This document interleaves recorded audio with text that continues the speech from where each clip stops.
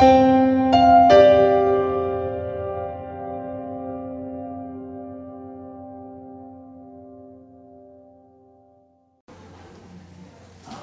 didn't get the first question. The one over there. Psychological base. Oh, ok. La prima domanda tu ce l'hai, no? La base psicologica identificarsi con una cultura.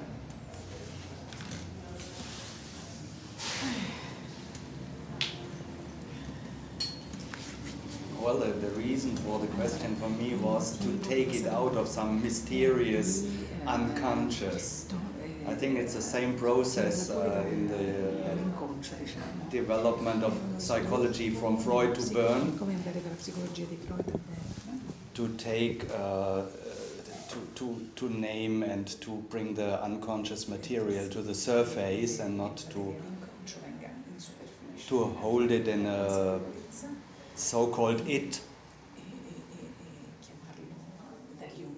Therefore, I ask the question: what is really, what is culture psychological in our brain? Is it just a thought system we identify with and that has a lot of consequences? But what is the base psychologically in us that we, for example, what is the inner organization of culture? Or why do you call it psychological? Because in the mind. In our mind. Yeah, yeah. Inner organization of it. Yeah. But that is only one question, I think, for the that's a good question. Yeah, for the whole.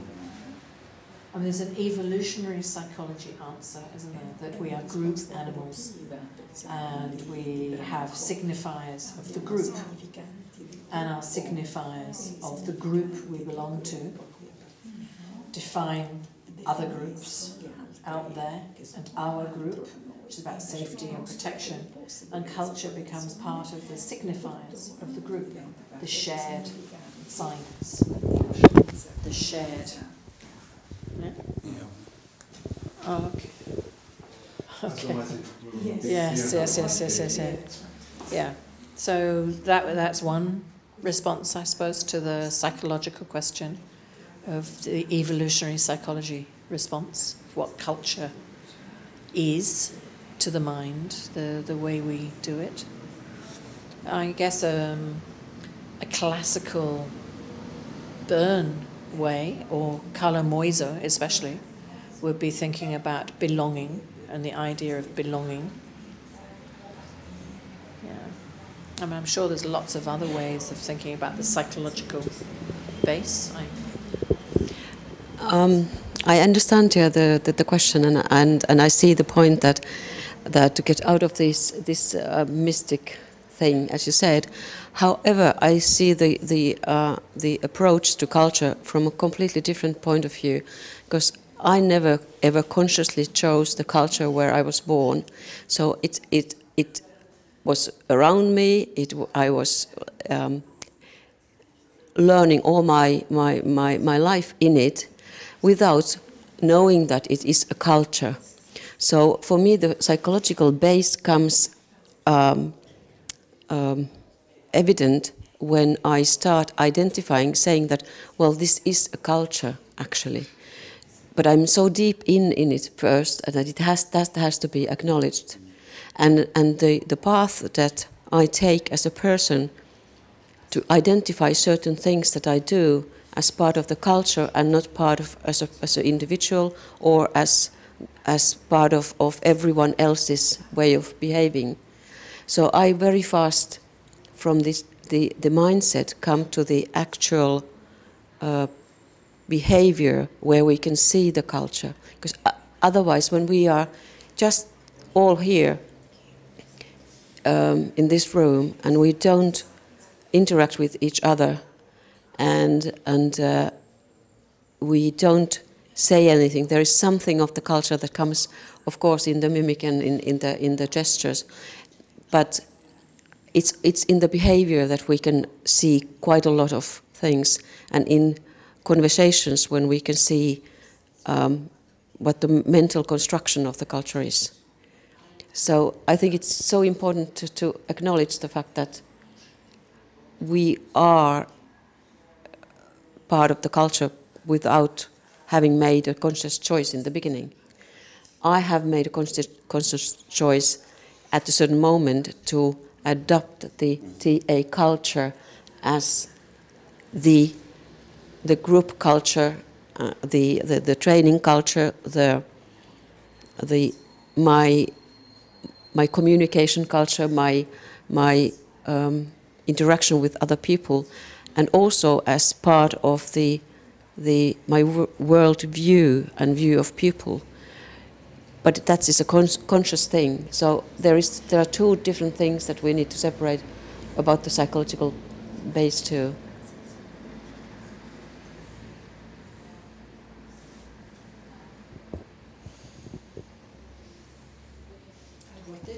Is that the culture?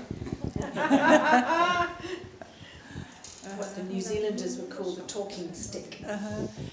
I'm struggling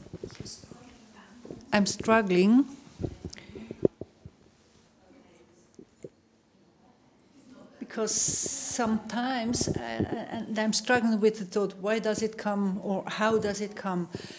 Sometimes I don't want to belong to a culture or to Switzerland, for example, because the behavior is different from what I would like to be or what I would like to do. So I'm struggling with this identifying with a culture or not identifying with. It's like a script. I just don't want to be like my mother. So I'm going into the anti-script. So I'm struggling with this. I don't have an answer, but it's just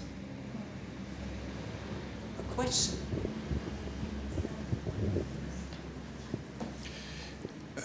According to how I defined culture yesterday, that is a set of conscious and unconscious, of habitual and creative ways of co-constructing reality.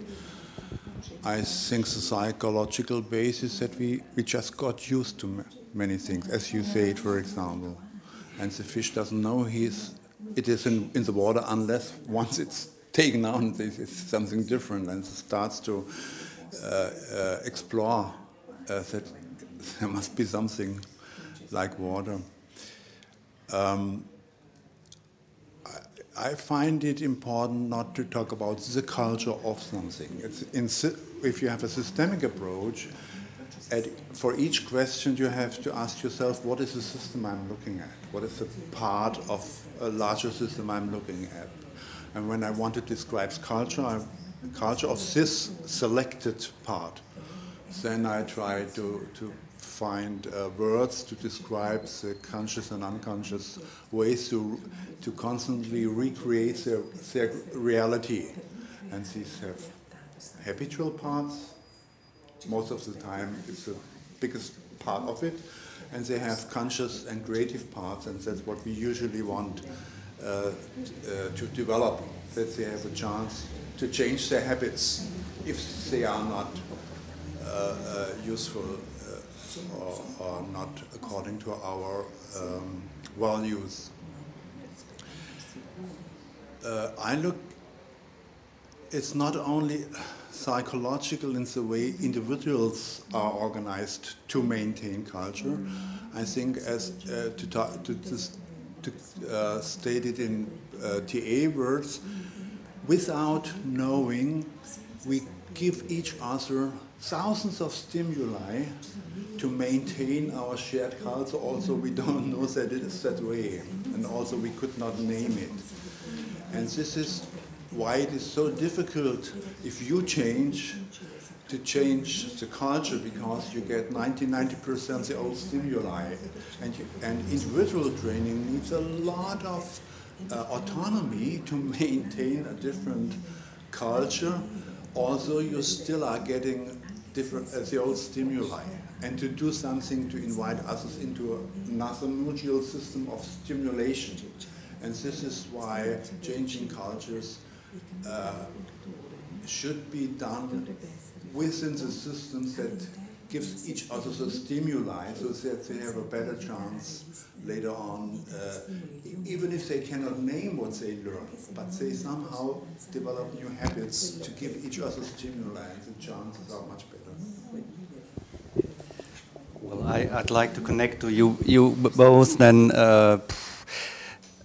on a systemic level and on the individual level. You said before there is, I make it very simple in your statement, culture is there and you don't change it. For me as a German, we had severe culture changes in history, so but we were forced to do that in several parts. So the individual, how I identify, or the certain, let's say, crazy culture. Sometimes cultures are very crazy, and therefore I think the question is important. How do we construct this thought system, I say crazy systems.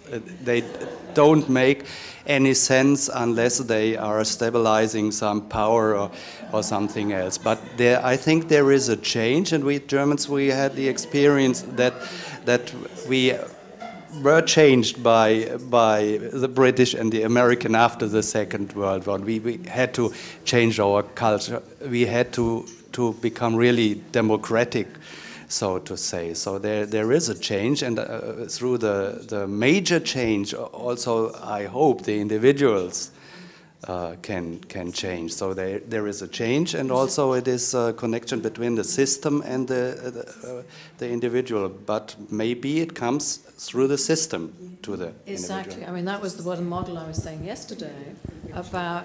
That was the model I was saying yesterday about pressure. With pressure, the culture changes. That's very different from the consultant going in to change a system. The pressure on Germany from those exterior forces. And I guess Hazel talking about Saudi Arabia, there has been huge pressure for change for the Middle East. It's slow, and the pressure has been fairly gentle, which is different from very strong pressure. But then we can also see systems where there has been massive pressure and no change. Syria at the moment, Iran, Iraq, Afghanistan. So I don't know about that. But I think I absolutely take that point. I think that's the group behavior, these thousands of signals that we give to maintain a culture which once upon a time must have been served as security and protection for the particular group, whatever. But this is thousands of years ago and not necessarily of service to us in the 21st century. The more I travel, just thinking about these national ethnic cultures rather than smaller systems, when I travel, what I do is I realize more about my own culture.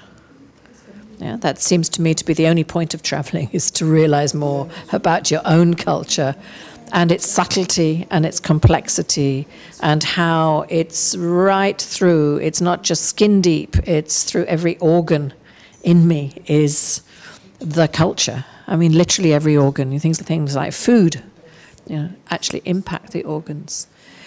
And what I'm curious about is the meeting of cultures, across cultures. How far can we actually get? I think about systems and the way systems unconsciously choose staff who fit the organization. This I've seen happen again and again and again, despite the pressure of policies for equal opportunity, for example, that nonetheless most organizations choose people who will give the right signals that fit the culture rather than challenge the culture.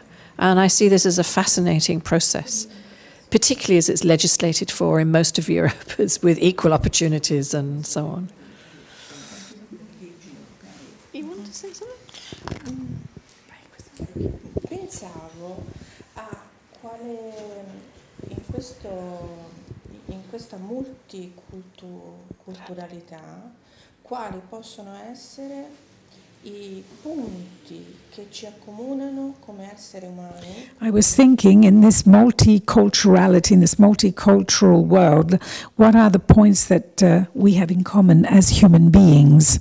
Quindi andando alla radice, quali sono, che cosa possiamo recuperare come esseri umani per aiutare a integrare. So what are the points that we have in common as human beings that integrate?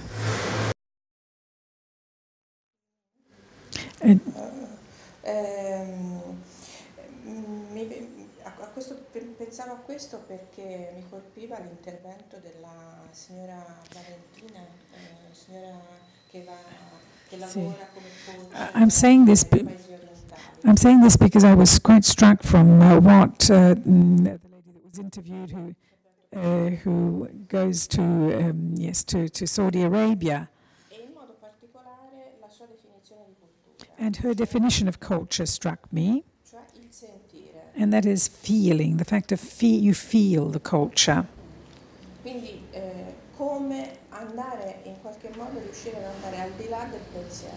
So how can we go beyond thought, past thought? How can we go beyond? And turn the feeling of the culture, for instance, into a resource. I don't know if this is clear.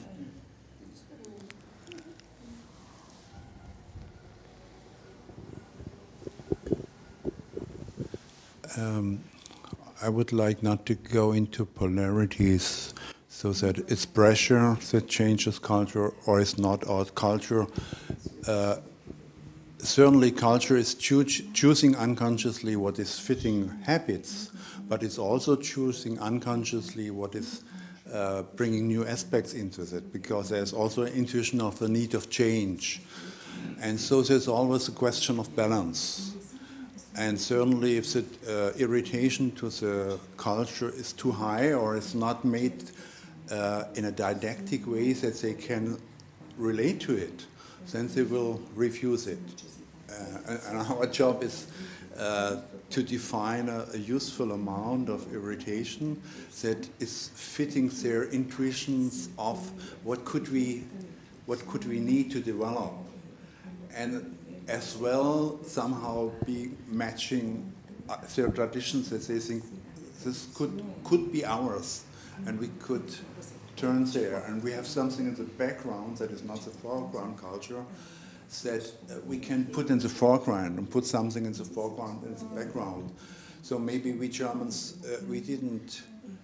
it's not new how we are now.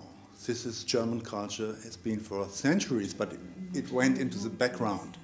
And now we are organizing to put it into the background, and also we need a pressure from outside for that.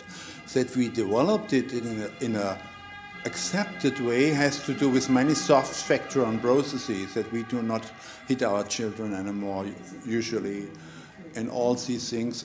When I was a child, I was hit, and my mother told the teacher, if he is not obeying, hit him. This is no damage.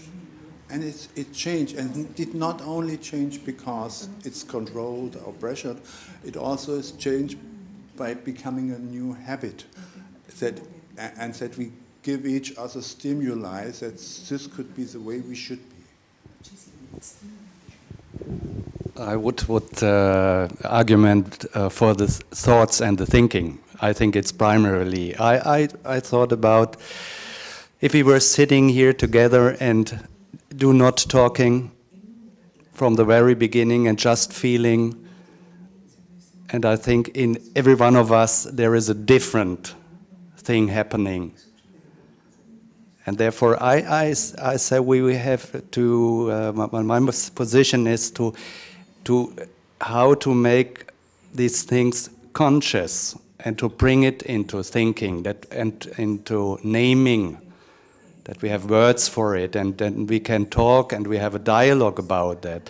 As long as we are just on a feeling level or we haven't decided it, everything is right. but we can redecide if we are abroad or somewhere else, or we marry someone from another culture, we redecide about culture.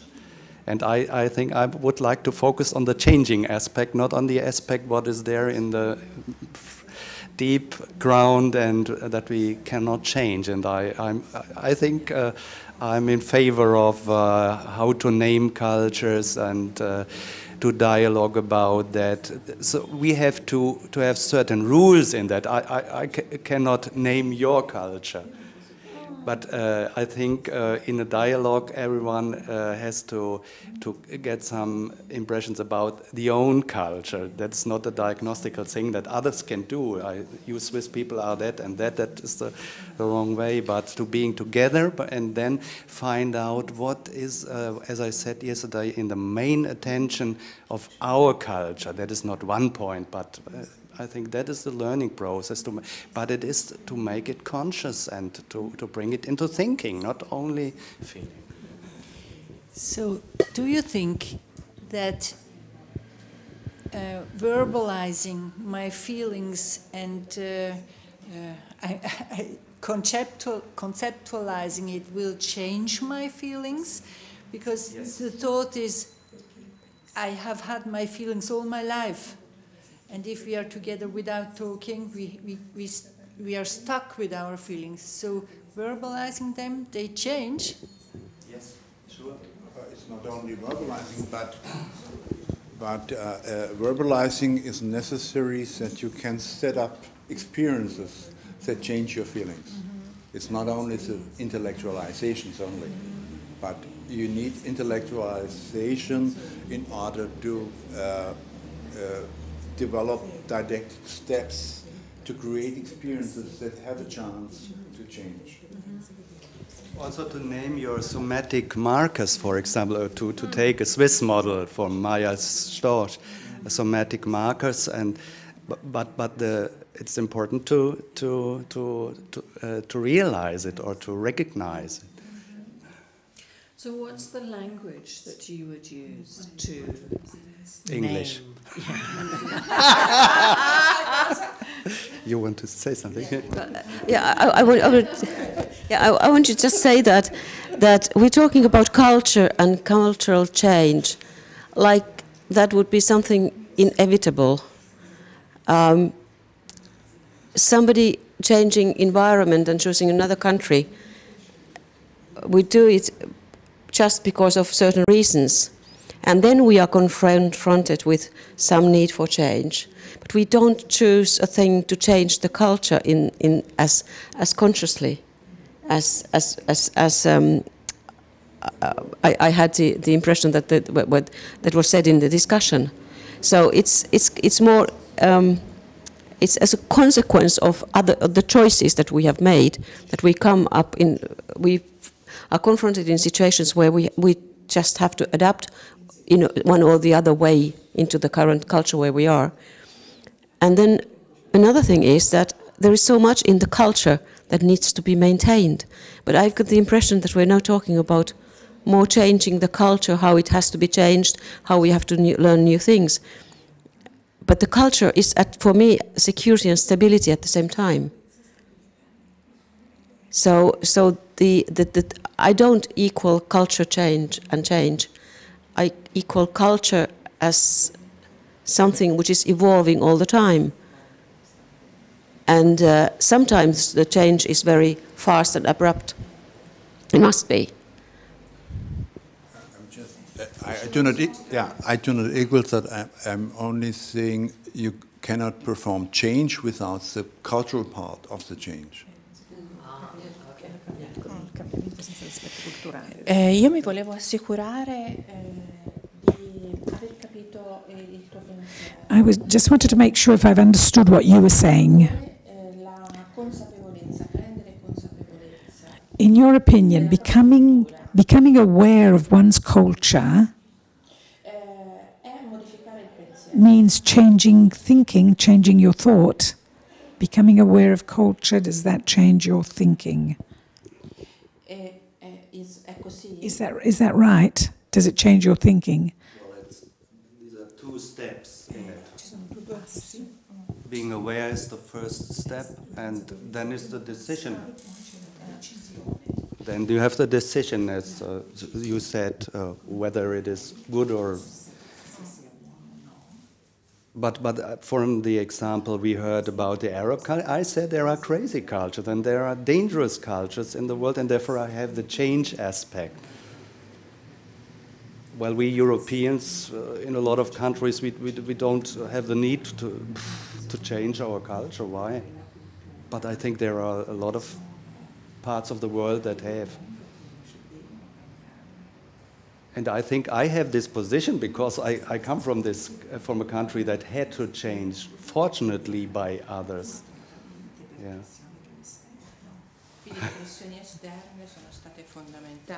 So the external pressures were of critical importance. What other pressures can help change? What other pressures can help change?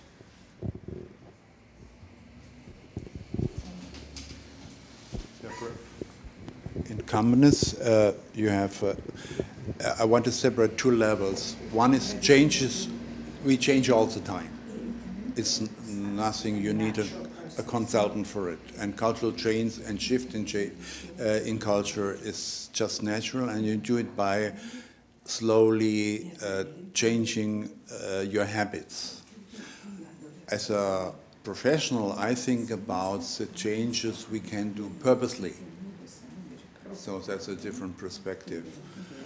And maybe, I guess it's your experience as well, a company as well, they are happy with the way they are. They're constructing their reality, they are not interested in change. Why should they? Usually they are mature to step into change. Either the mindsets of the leaders change somehow, or there is the market is changing, or the laws are changing, or whatever is changing, and they have a need to, otherwise the discomfort of not changing will be too high, and there are many sources for these kind of I would not call it pressure, but necessity. And I have one of my sentences is the seed of a new cultural development sometimes have to wait long until first the Flug, was that Flug? Yeah, Flug. The Flug of change is coming from outside, and then you have a chance. If the Flug is not coming, you as a consultant do not have any chance to change something. I would agree with that. It's the combined, the right time for change. And I think also change in systems, thinking about organizational systems. If I look at many change agents out there, there are the re-engineering people who want to change the structures. And there's the behavioral development people who want to change the behaviors through training and so on. And because they don't work in unison, so either it's changing structures or it's changing behaviors, but not changing both strategically and thoughtfully at the same time, we rarely see effective change happening. It has to be both, because one influences the other. That co-construction is one influencing the other. And it's fascinating how in organizations, the behavioral change people, and TA is particularly sitting there, people go in, they do training programs, and 6 months later, everybody's exactly the same. Even if there's the external pressure, I think about race equality or some of these things that have been an attempt to change, and nothing shifts, really, after a small amount of time. So there is something about being very strategic, plus that fluke of sufficient external pressure as well as the internal pressure for change. So, as I said, we now more focus on the citizen role than on the professional role. And to come back to the pressure point, I think, for example, in German enterprise or company culture, we have the quote for the women now, and it was without this pressure to contract by political influence a certain percentage of women in the companies, it didn't work. Other things there is a long discussion in the moment about the goal systems of companies. That is also a question of culture. A long time we had this single goal, the shareholder value. It's not only by capitalist motives, but also to have only a single number to monitor everything. But to have a differentiated goal system in companies, it is really, it's not a question of consultancy, I think, but it's how you build up some kinds of pressure. That's not the big pressure, but the market pressure. There is a political influence, so to say, technical. Yeah. So, yeah. So this is the fluke for the seeds. Yeah. Okay. Do we have to look at all the questions or only that first one? Okay. Let the process go.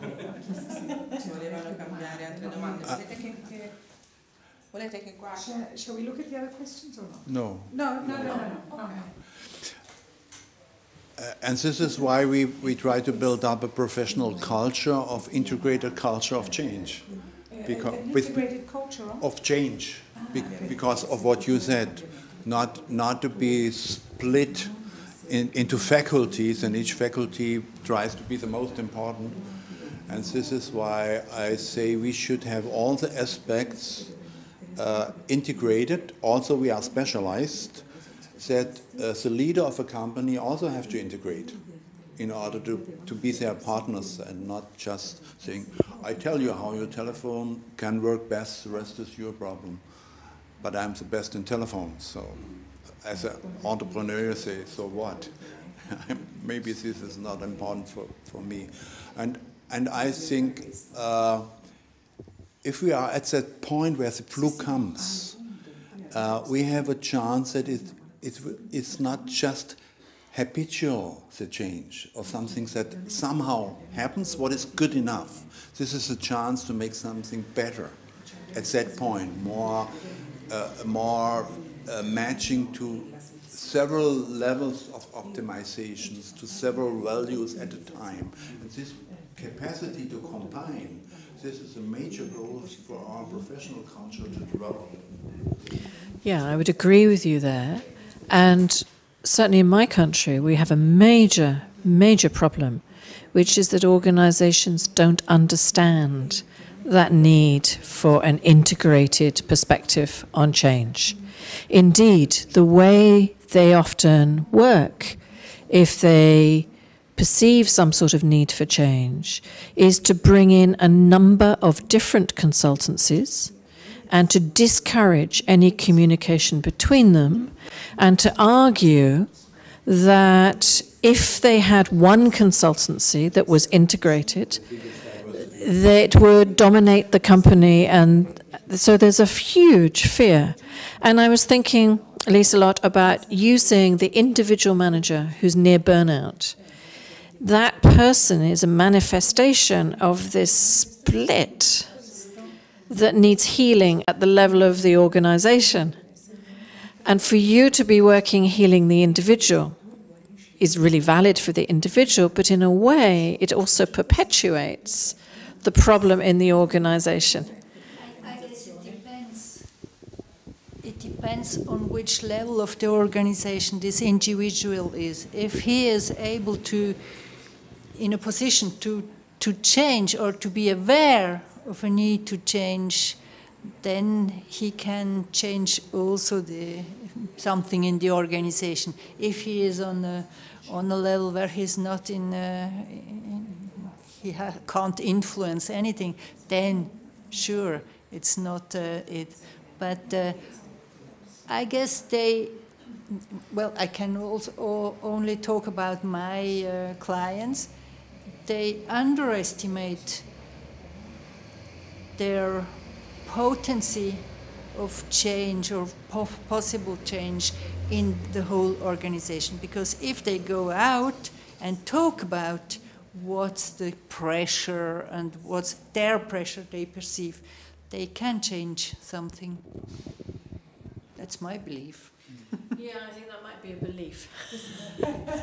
I think that might be a belief. And one of the things which I have found fascinating as I worked in organizations is that power is much more limited than people realize. I mean, I think if we look at Obama at the moment in the States, we see his hands are tied.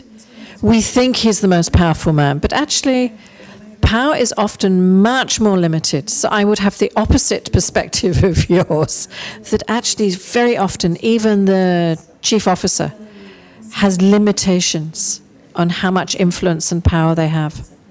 We have to be prepared to be post-heroic.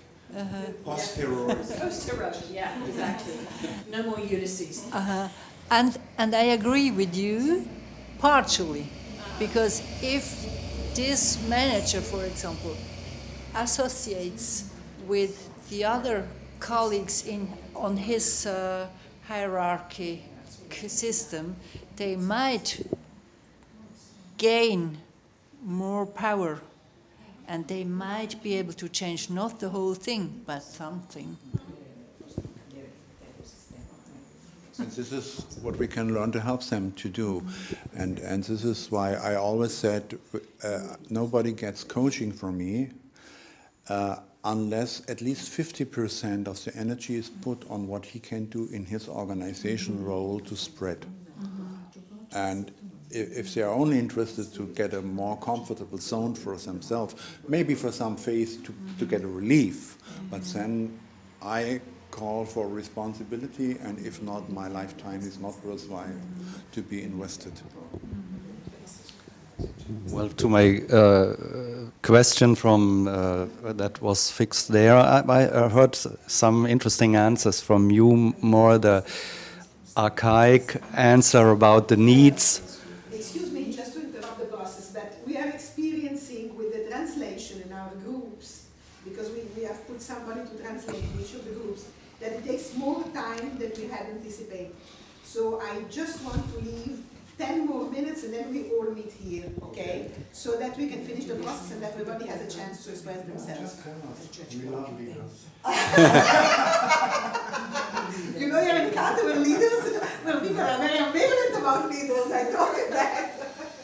Okay, so 10 minutes. Okay, so you were calling me a dinosaur. Come on. So we have the needs that make culture. We have the habits that make culture, or we are used to, and we also found examples where a changes is possible. Therefore, I don't think that it is that deeply rooted as it is mentioned often, and that we should treat culture as other systems like the script or something else, and not to be somehow fascinated or to see it too deep or too strong and all this kind of stuff. And maybe our next generation, who now is in every young people go to Australia, New Zealand, or whatever.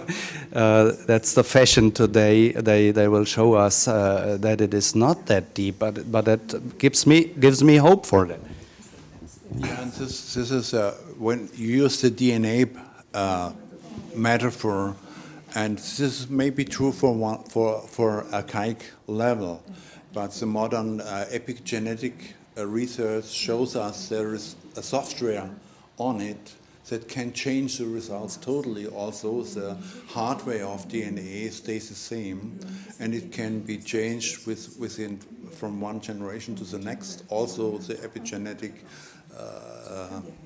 regulations of the system.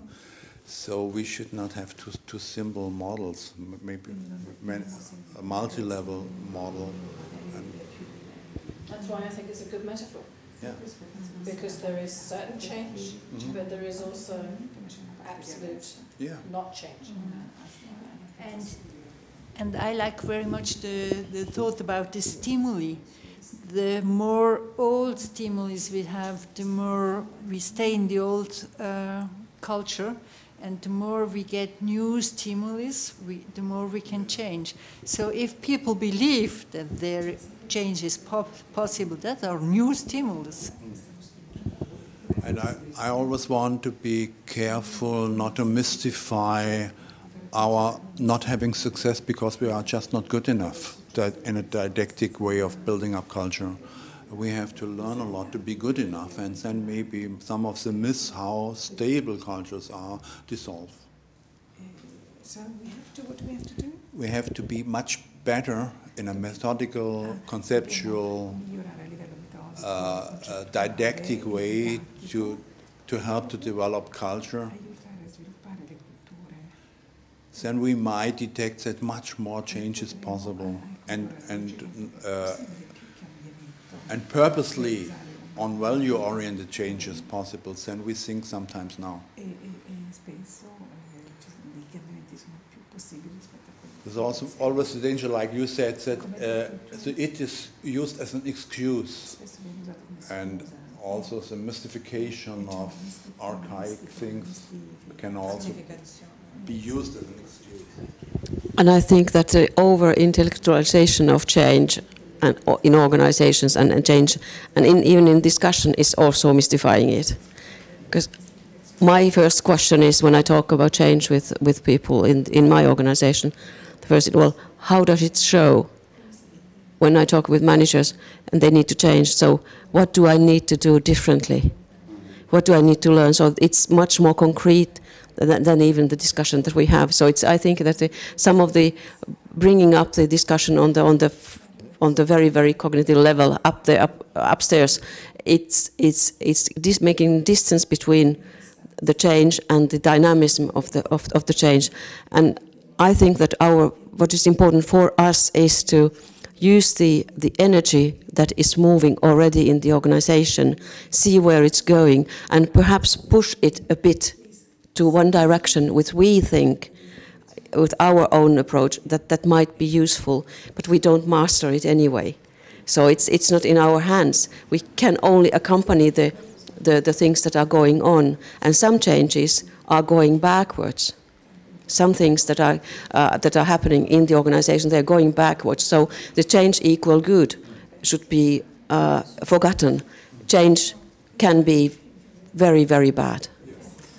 So I sometimes introduced in the Bernian model of the levels of discounting a fifth level. The first is the existence of the problem, then there is the significance of the problem, then the general solvability, and then there comes often in organization the sentence, in our house this is not possible, or this is possible in our organization, this is possible, and I call that the systemic solvability. Yeah, and also between the general and the personal, and if you believe that there is that in our house this is not possible, or this is then you are excused, for example, to have a personal solvability. So that is a very concrete point to identify what is possible in let me just finish it. What is possible in a certain system and how it is discounted, and we can intervene at this point to make it clear. Yeah, but all that throws up is that we are attempting to solve the wrong problem at the wrong time. So when we get to the organizational solvability or the systemic solvability, it takes us back to another stimulus, the existence of another stimulus, which we had not noticed. And we have to track that one through first, of what's its significance and solvability. So, I mean, this is a good way, I think. That structure is an excellent way, the discounting structure, or accounting, we call it, not discounting, accounting, to really try and focus on what is the real issues, that need to be worked with, not often the presenting issues. And yeah, we have the same. There is a name of a book. I haven't finished the book, and I probably will never. But the name is so attractive, and I think that it's so useful. The way you talk can change the way you work. Is the title of the book. The way you talk can change the way you work, or changes the way you work. And I think that that's the kind of discourse we have in the organizations that actually can, on individual and group level, reinforce the change. And I trust people. I trust the good part of people, so that if we will allow the energy go where it is going, it will eventually be for the good if the values are right. I agree with you, and I'm a bit skeptical about that's the old idea of freeing up good energies, and then they will find their ways. We always should draw lines where it could go, knowing we are not in control. Concerning the language, it's important. I want to comment that we are now talking as programmatic people. If we work with a company, we do not use the word culture. We just help them to experience better examples. We think about that in building up culture, but we do not use our professional language and do not impose it to the company. I'm intrigued by that, because in my country, organizations are saying we want to change our culture. Cultural change is the current theme of the times, so that's their language. What do they mean? They mean something about the morale, the atmosphere, the intentionality of people in the system, the inadequacies. They often mean doing more with less resources. I mean, many things get wrapped up into changing the culture. Do you react on that when they come offer you this kind of world? Let's get real and actually get what is it that what is it you're wanting to change. But I was thinking also about language is part of that many stimuli. Language, the way we say it, not just what we say, is key. And it's key to those people under 30 you were talking about in the sort of global culture. But they are all middle class. They have parents who are financially supporting them. They are well educated from the Western countries or westernized countries of the world. This sort of idealized, perhaps, generation of the future, the people who are young now in the digital age, which, my daughter's one of them. You have children that are part of it. If it wasn't for nice middle-class Western mum or dad, they wouldn't be swanning around the world doing whatever they're doing. And who knows what they're going to become. I'm fascinated. But I'm not sure this is a global group. I think it's a social class. I think it's a westernized social class. Between the classes are sometimes higher than between the nations. Yeah. But in this case, I think about elites. Yeah. I'm come from a left-wing political background to talk about elites. It's not the favorite thing, but eliten. About elites, and I think maybe it doesn't need to have everyone in it, but what are the major culture-making groups in a country or in the world? And I think this kind of dialogue that is, and people know other parts of the world, that really changes. There are other experiences, as Hazel said. Even with young people, and I think, but I don't idealize that. I don't know how it comes. Maybe they haven't suffered from Other things, we have heard the stories from the poor people. We haven't had that in our life, I think, but we heard the stories, and now generations, maybe they haven't heard the stories about being poor, and how do they do with it? This archaic survival motive is behind the culture, or this belonging. If you are a member of a tribe, if you are excluded of the tribe, then you have to die. And I think that is a deep collective unconscious piece in us, but it's not necessary today. We have to say goodbye to this. Yeah? A lot of people are living this style. Yeah, and but we have to. We can change that. I find looking at the young is a very interesting phenomena. And if I think about that elite, they all meet each other. They don't have experiences of the country they're in and the culture they're in like Hazel does. They meet each other and they go clubbing, and that's what their life is about.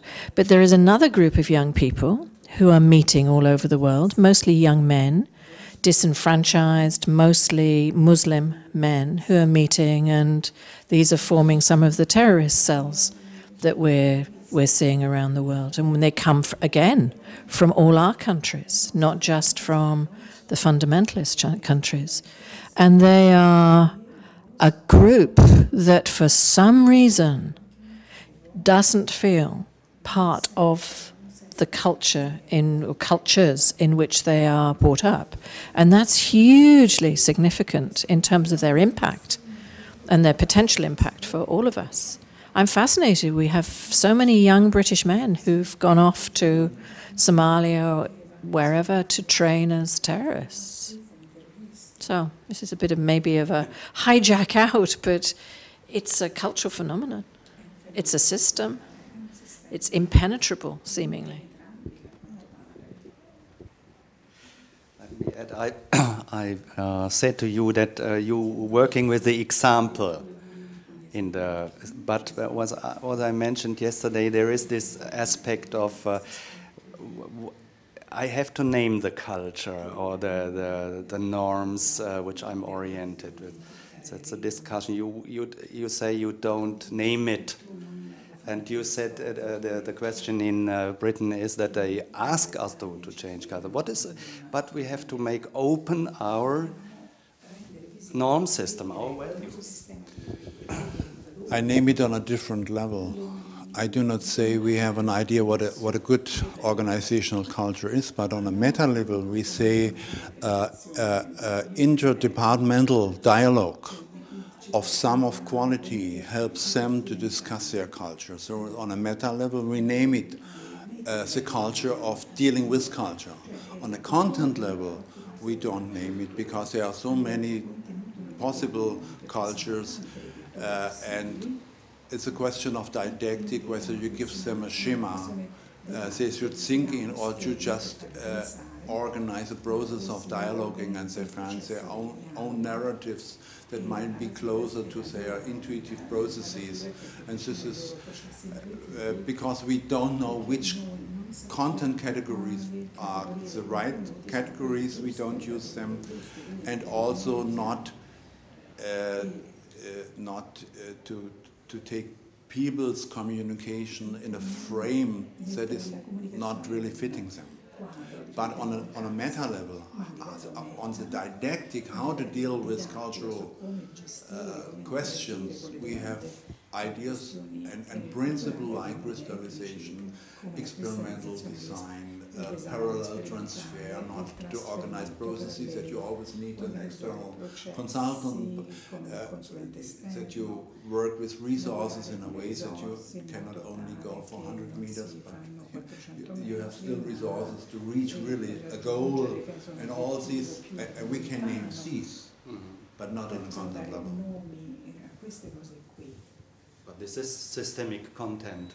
Yeah. More dialogue is better than less. Yeah, on another level it's certainly content, yes, but it's a different type of content.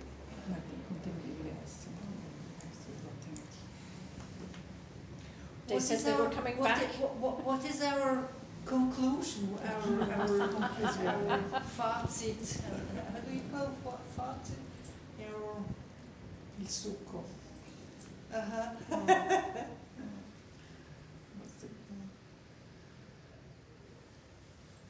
We have different views. L'importanza della condivisione. The importance of sharing. I want to put it in a metaphor. It's not one spotlight.